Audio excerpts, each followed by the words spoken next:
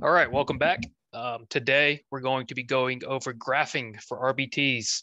This is a very highly requested topic because it's going to apply to the RBT exam, the RBT competency assessment, and just being an RBT in general. So important that you know it, but not as hard as you think. As always, if you're studying for the RBT exam, okay, check out our study materials, check out my website, check out my other videos. If you're enjoying my videos, please like and subscribe. Really helps me. Any questions you have, email me, leave a comment below. I'm happy to help you, happy to answer them. Other than that, let's get into graphing. So first things first, components of a line graph, okay? On the RBT exam, they might ask you, what is the most common form of graph in ABA? And the answer to that question is a line graph. As an RBT, you're going to be working with line graphs, okay? 99% of the time. And this is what it looks like, all right? So what do you need? You need your x-axis, okay, which is down here. That's your time, right? So in this case, each number on the x-axis represents one 3-hour session, okay? But that can be hours, it can be days, it can be sessions. It can be any time, okay, where you're recording data. You want to see how the data is changing over time, and that's your x-axis. Your y-axis is your behavior, okay? What are you tracking? In this case, we're tracking screaming, okay?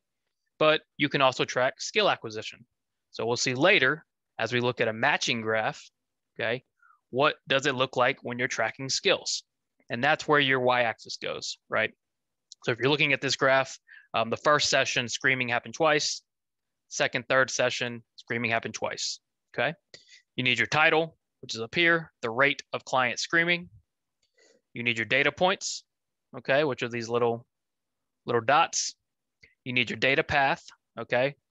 Connect those dots, right? So you have your little line, hence a line graph, okay? It's showing you all the trends and the variabilities and the levels of the data, which we're about to go over. And then you have your change line, okay? This can be a condition change line or a phase change line. That's not too important as an RBT. Just know in this instance, okay, for an RBT, this line is typically going to mean a change from baseline to intervention, okay? So in this case, if our intervention is sessions 4, 5, 6, and 7, this line indicates that sessions 1, 2, and 3 were baseline. Baseline data is data taken before intervention starts. And that's what this graph is representing, okay? So those are your components, right? That doesn't change. All that changes, okay, is what you're measuring, what time you're using, and then how your data looks, okay? So very straightforward. Don't miss these questions on the exam. Okay, understand what goes on each and what you need to include. Okay. All right. So what about reading a graph? Okay. Well, in ABA, we consider it visual analysis. Okay. Because when you're interpreting graphs in ABA, you're going to be doing it visually. You're going to look at the graph and interpret it. That's why we call it visual analysis. Okay. So it's an RBT. There's going to be 3 things you're typically looking at, right, as you're helping read a graph, or if you need to read a graph, okay? The first thing you want to look at is trend, okay? The trend of the data. What way is the data moving? What way is the behavior changing, okay? Is it increasing? Is it decreasing? Or is there no trend? All right? So if you look at the top graph, okay, you see it's clearly an increasing trend, right? We start down here at 2. It kind of moves up to 3, stays flat, jumps up to 5, jumps up to 6, jumps to 8, okay? And then a slight decrease at 7. But overall, and that's what we're looking at, the overall picture, okay? What has the data done? What is the trend? We are looking at an increasing trend, okay, in this behavior. Now, what about no trend, right? That's our middle graph, okay? You have data point 2, okay, 3, back to 2, back to 3, okay? It's just hopping back and forth. There's no clear trend, right? The behavior looks relatively stable, okay? Not much change, not much movement, therefore there's no trend. Finally, our bottom graph, a decreasing trend. Okay, it looks the opposite of the increasing, clearly, right? Because we have this little jump up initially, and then it just plummets down. Okay, the behavior is decreasing, right? Therefore, our trend is decreasing. Okay, second thing, variability. Okay, this is going to let you know how consistent is the data. Okay, how stable is this data, right?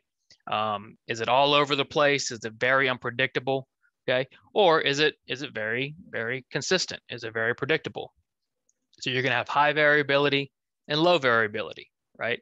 Now you can say, you know, it's moderately high, it's moderately low, but in general, okay, you're going to refer to it as high and low to keep it simple as an RBT. All right. So what are you really looking at? Because sometimes visual analysis, right, can be tricky. If you were to just look at these two graphs, okay, they look pretty similar, right? But you have to look at the entire picture, okay? If they're going to give it to you like this, you need to look at the whole thing. You have to look at the numbers as well. So on our top graph, okay, where is our data starting? It starts at 5. What's the highest point it gets to? The highest point it gets to is 9. The lowest point is 1, okay? So the distance between the lowest and highest data point is 8. That's pretty significant when your data is only on a 10-point scale, okay? So it's pretty much been at the lowest and it's been at the highest, okay? That data is bouncing around everywhere. It is very, very variable, okay? High variability. Let's look at our bottom graph, okay? What is our lowest data point? A 2. What is our highest? A 4, okay? So data is pretty stable, right? It's either between a 2 and a 4, okay? Not too much happening in terms of change, okay? You know, average would be around 3, right? So per session, anywhere from 2 to 4, okay? Small range, the distance between that low and high data point is 2 in our bottom graph compared to 8 in our top graph, okay? So if you can't tell from just a visual analysis, right, look at the distance between your low and your high data point, okay? Now, typically on the exam, it'll be pretty clear and pretty straightforward, okay? As far as your data path goes, and that's what this line is, right? Your data path. If that data path is jumping all over the place, okay, well, it's going to be pretty clear it's high variability, right? So keep that in mind, right? What you're really looking at is the distance between that low and high data point, but typically you'll be able to tell just through visual analysis. Okay, reading a graph again, level. Okay, what is level? Level is our third component we're going to look at, okay? And typically we're going to use level when we're looking at two different phases, okay? So if we're going from a baseline to an intervention, right? What is our change in level, okay? Level is simply what is the data in relation to the y-axis, okay? So in this instance, all right, our high level, okay, sits around 9 to 10 instances of screaming per session, okay? So on this graph, this is a high level, right? The frequency or the rate, whatever you're measuring is high, okay? Moderate level, okay, the data sits between, 5 and 6, okay? So it's somewhere in the middle between 0 and 10, right? It's right in the middle. It's kind of moderate. The behavior is just happening at a moderate level. And then a low level, okay, anywhere from 1 to 3, okay? So you're looking in relation to this y-axis. Where does our data fall? Okay, is it really low on that y-axis? Okay, is it somewhere in the middle, or is it high? Is it way high on that y-axis? Okay. Okay, calculating percentages. Super easy. All right, people ask this question all the time. How do I calculate percentages? When you're calculating a percentage in ABA, okay, you're taking I have correct responses written here, but I mean, you could always do incorrect responses if you wanted to, right? But typically you're looking for the percentage correct because we're trying to achieve typically for skill acquisition, a mastery, okay? So you can see this graph is a skill acquisition graph for identical matching, okay? Our Tuesday session, all right? we ran 7 trials. Okay, you can see this on our x-axis, right? 7 opportunities. Okay, our behavior was matching, right? The 0 represents incorrect, the 1 represents correct. So how do I find the total percentage correct for that day? All I do, okay, is I take my total number of opportunities, and then I look at how many did they get right. I divide the responses by the opportunities, and I get my percentage, okay? So we have 5 responses, 7 opportunities. That gives us 71%. And that's all percentage is, right? So you're looking at responses versus opportunities, okay? And it really depends on, are you looking for correct responses, okay? Are you looking at percentage of time behavior happens during the day, okay? Whatever it might be, right? You're just looking at responses divided by opportunities. Again, when you're doing skill acquisition, you're typically looking for some sort of mastery, okay? Typically around 80 or 90%, okay? So you want to know how many you got correct out of how many opportunities, okay? So we can see here for identical matching, 5 responses were correct out of 7 total opportunities, which equals 71% correct. Okay, so responses divided by opportunities. All right, 2 quick questions. I want you to answer this. What is trend, level, and variability of this graph? Okay, so visually, what do you see? What is our trend?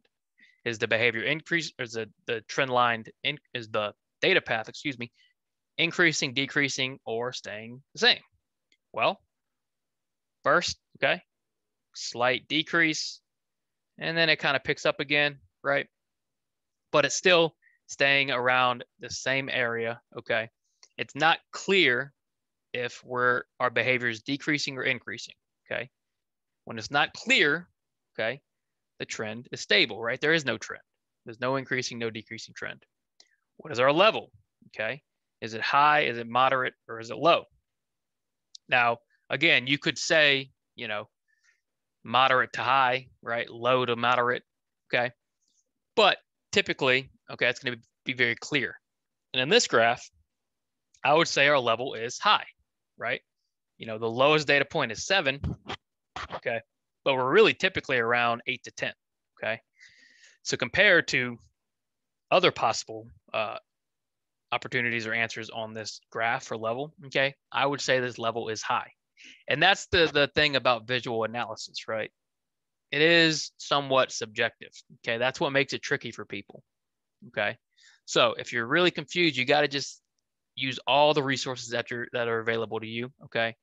And then you need to give your best answer, okay? Because visual analysis can be tricky in that aspect, okay?